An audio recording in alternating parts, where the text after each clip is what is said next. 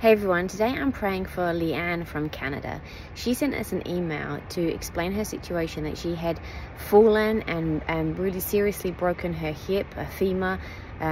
She's got pins and all kinds of surgery and different things that happened in her hip and in her leg and her knee. She's hurt her shoulder, all kinds of different things wrong with her body, and it's actually left her in just a really terrible condition for about the last 12 months and a lot of pain. So Leanne, right now, I just want to speak healing to your body. We are agreeing with you. We're commanding that bone to heal back together.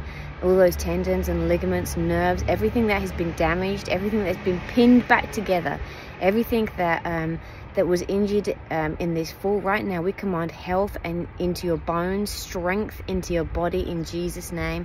And we take authority over that pain. We command that pain to leave you, that strength and life to return back to your body with full mobility in every part of you.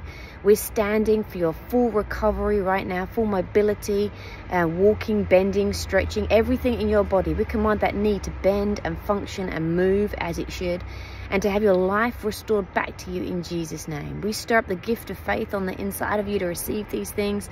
Let it be life and strength to your body, all of your flesh, and health to your bones in Jesus' name. We love you, Leanne. We're thinking of you, we're praying for you, and we're believing for your miracle to be manifesting in your body right now in Jesus' name.